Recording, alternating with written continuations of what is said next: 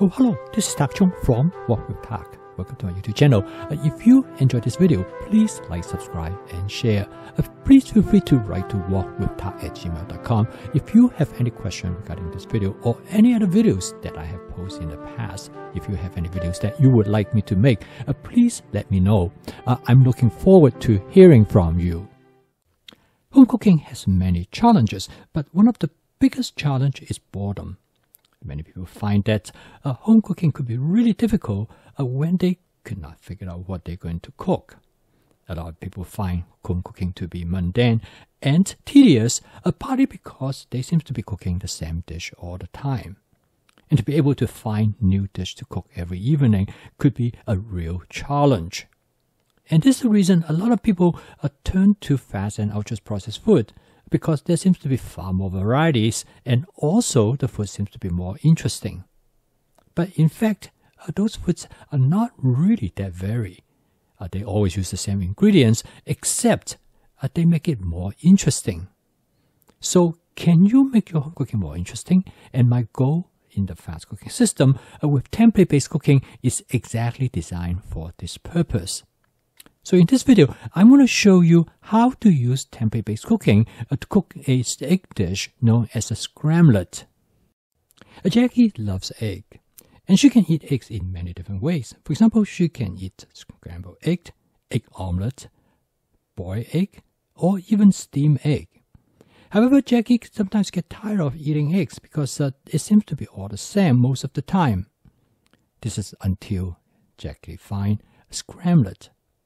When she learned about scramlette, she realized that it opened up a huge lots of possibilities, and this possibility will allow her to cook her egg dish in many different ways, using different kind of ingredients, so that she will not be just eating the egg alone, but egg will be combined with other ingredients, all the way from vegetables to different kind of meat, including seafood.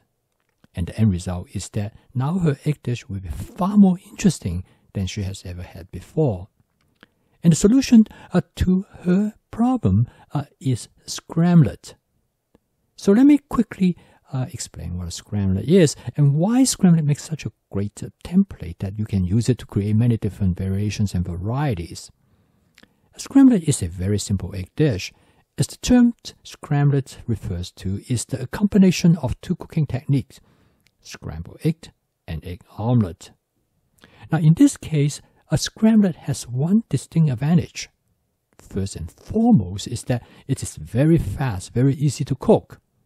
It usually takes only about 3 or 4 minutes to cook a scramlette dish. And this makes it really suitable for anybody who wants something really quick, particularly when they arrive home late in the evening and they just want to have something on the table.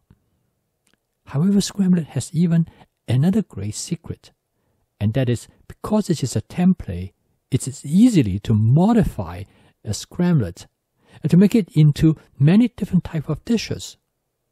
And that could be so different from each other that you will never get bored eating it.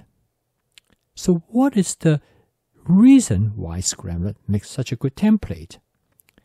And Jackie found out the reason actually is very simple. And it is by combining scrambled egg and egg omelette, you can create a dish that almost resembles an omelette, that you can put different ingredients in it, but it is as simple to cook as a scrambled egg. So okay, first of all, let me describe why a scramlette is a good template. Now what is a template? A template is really nothing more than a recipe, with the only exception is that a template has a set of characteristics, procedure that how you create a dish. And these steps or procedures is central to the characteristics of this dish. For example, a scramlette is always made with egg. And the end result of a scramlette is always have a characteristic, which is a combination of an scrambled egg and an egg omelette. So in this case, the method in cooking the scramlette is standard. And you use this method, how to cook the egg, and ultimately how to achieve that omelette texture that you are looking for. So when you cook a scramlette, you follow the exact procedure. In this case, a scramblette turned out to be ideal to cook in a wok, although you can cook a scramblette in a frying pan as well. But it's not going to work the same way as you will be cooking in a wok.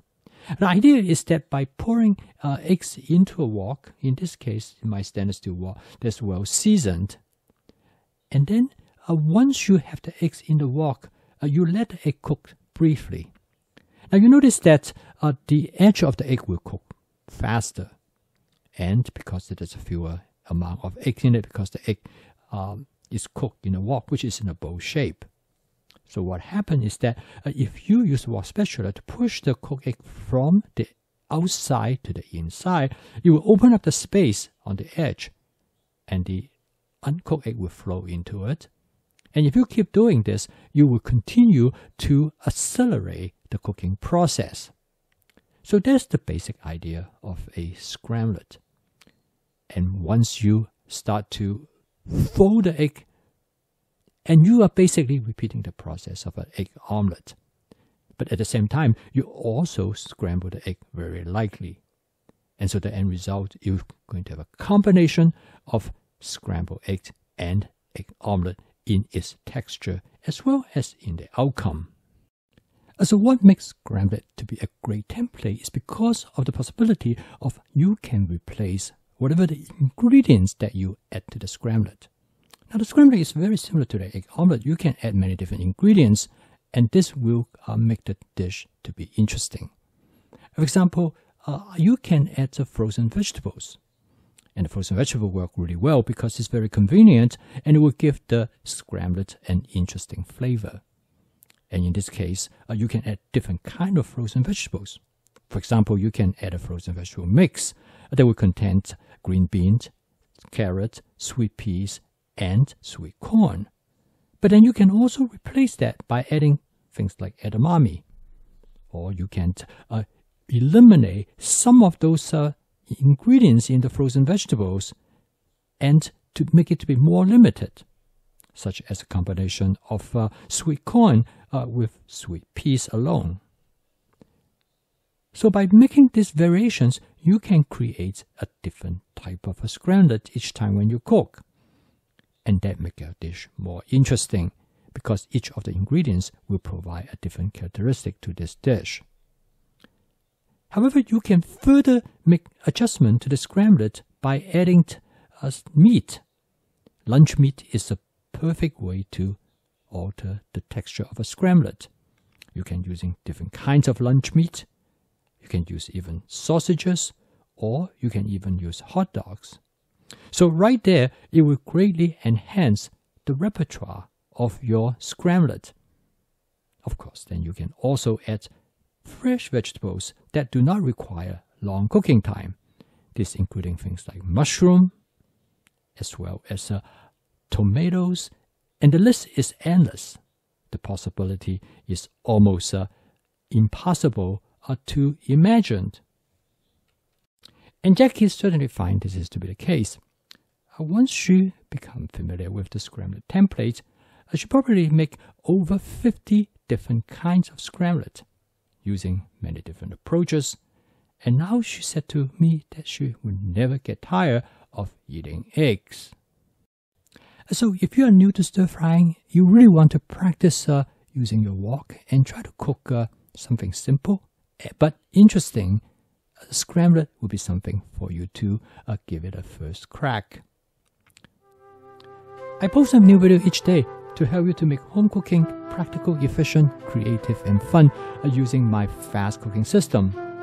So you can make home cooking as part of your daily routine, and it can be a viable alternative to fast and ultra-processed food. So keep on cooking, and I will see you tomorrow.